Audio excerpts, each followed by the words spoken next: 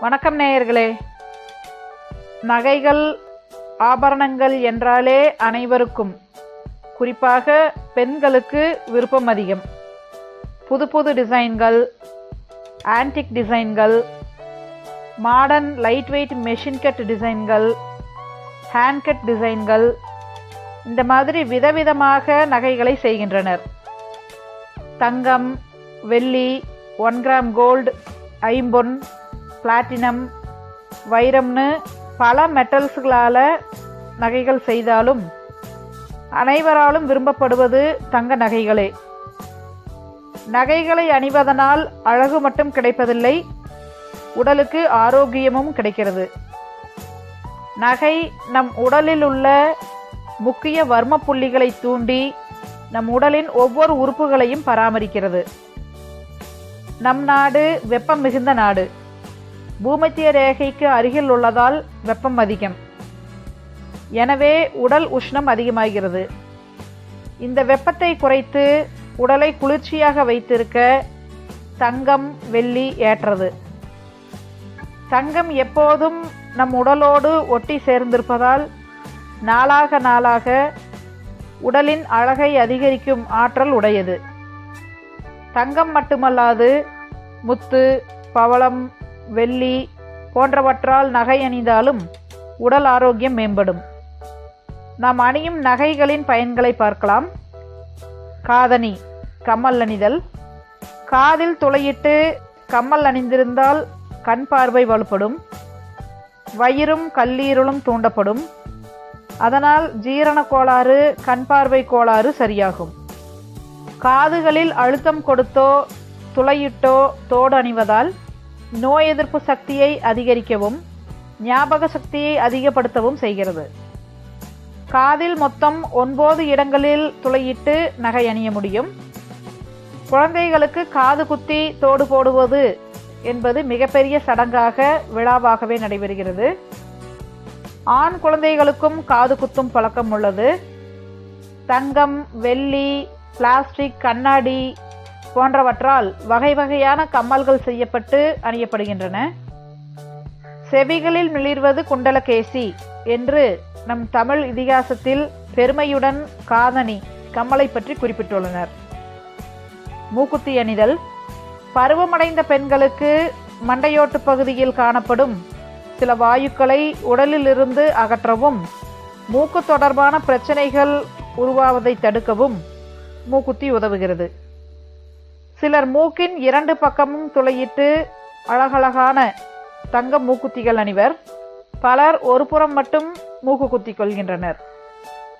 தாலிக்கொடி அணிதல். திருமணத்தின் போது அணிவிக்கப்படும் தாலிக்கொடி தங்கத்தினால் செய்யப்படுகிறது. பெண்ணின் மனதில், நெஞ்சில் உள்ள கணவனை குறிக்கவும் உடல் வெப்பத்தை தணிக்கவும் மங்களத்தின் அடையாளமாகவும் தாலிக்கொடி உள்ளது. அரஞ்ஞான் கொடி அணிதல். இதை அரணா கொடின்னு பேச்சு வழக்கில் சொல்கிறோம்.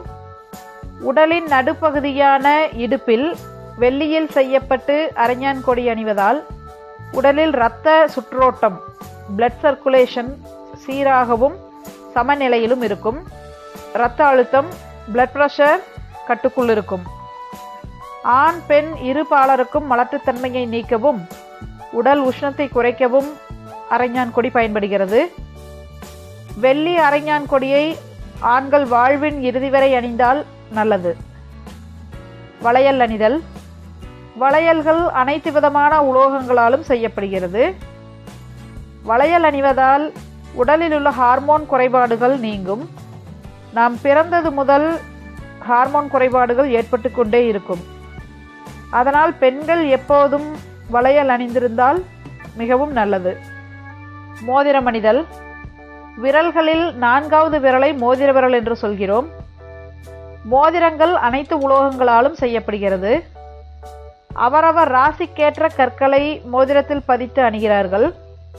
விரல்களில் அணியும் மோதிரம் டென்ஷனை குறைக்கவும் இனிமையான பேச்சுத்திறன், அழகான குரல் வளத்திற்கும் உதவுகிறது. மோதிரம் அணிவதால் இதயம் மற்றும் வயிறு கோளாறுகள் சரியாகும். சுண்டு விரலில் மோதிரம் அணியக்கூடாது. அணிந்தால் இதயம் சம்பந்தமான கோளாறுகள் ஏற்பட வாய்ப்புண்டு. எனவே அதை தவிர்க்க வேண்டும். கொலுசு அணிதல். கொலுசு அணிந்தால் அது குதிகால் நரம்பை உரசி தொட்டு கொண்டிருப்பதால் குதிகாலின் பின் நரம்பின் வழியாக மூளைக்கு செல்லும் உணர்ச்சிகளை குறைத்து கட்டுப்படுத்துகிறது. பெண்கள் பொதுவாகவே உணர்ச்சி மயமானவர்கள். எனவே கொலுசு அணிவதால் கோபம், டென்ஷன் போன்றவைகளை கட்டுப்படுத்த உதவுகிறது. கொலுசு பொதுவாக வெள்ளியில் செய்யப்படுகிறது. தங்கத்தினாலும் ஐம்பொன்னாலும் செய்து சிலர் அணிகிறார்கள். வெள்ளி நகைகள் நம் ஆயுளை விருத்தி செய்யக்கூடியவை. நம் உடல் சூட்டை அகற்றி குளிர்ச்சியாக்கி சருமத்தை ஆரோக்கியமாக்கும். உடல் உஷ்ணம் அதிகம் உள்ளவர்களுக்கு வெள்ளி கொலுசு சீக்கிரம் கருத்து போய்விடும்.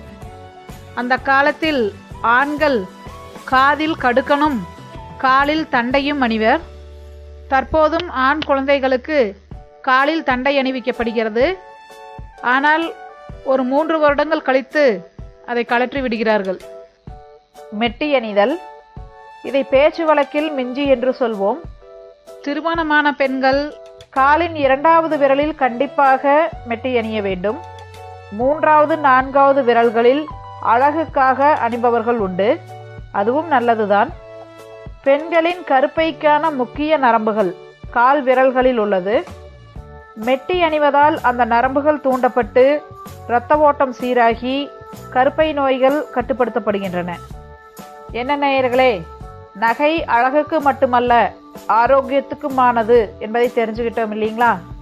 இந்த மாதிரி செய்தி வேணும்னா மறக்காம நம்ம ஹனிபீஸ் சேனலை சப்ஸ்கிரைப் பண்ணுங்க, லைக் பண்ணுங்க, ஷேர் பண்ணுங்க.